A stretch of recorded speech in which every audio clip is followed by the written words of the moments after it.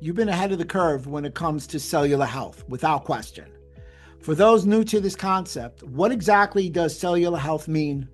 Why is it such a big deal how we age, heal, and perform?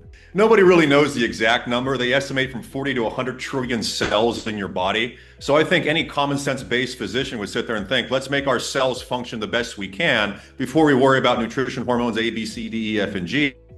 And when it comes to what cellular health truly is, it's the production, I think, of ATP, along with genetics and everything else. But for the premise of this conversation is that how our mitochondria actually are able to function effectively. And you hear a lot of stuff in the media today, NAD and all this kind of stuff. And again, which I think is phenomenal. I've been doing NAD in my practice since 2012. It's not something new to the playing field. It's just I think a lot of physicians have finally caught up. And I think the ability to sit there and be able to have your mitochondria produce more ATP, you provide more, I call it the energy goodness bank in the middle of your chest, which you literally have more energy to produce your immune system and your gut health, which I think you and me agree on are two of the most important things in your system, your neuro health, your mentality, your physicality, your emotionality, your sexuality, all the fun things that make human beings human. Mitochondria, the powerhouse of the cell. We've heard that since 7th grade.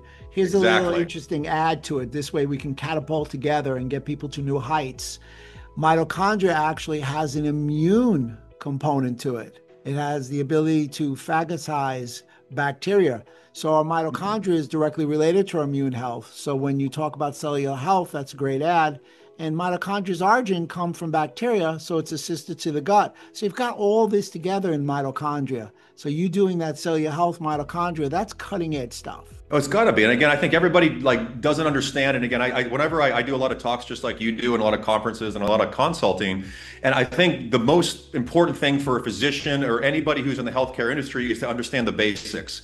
And one of the most important things is how does a mitochondria work? It needs substrate, NADH, FADH2. And one of the most important things that people don't get is it needs oxygen. Oxidative phosphorylation is the basis of how this juggernaut burns fat. We all want to look good, right? Everybody's on GLP-1s and all this other kind of stuff. But the most important aspect is how do you actually burn the fat? And your mitochondria is your best friend for that.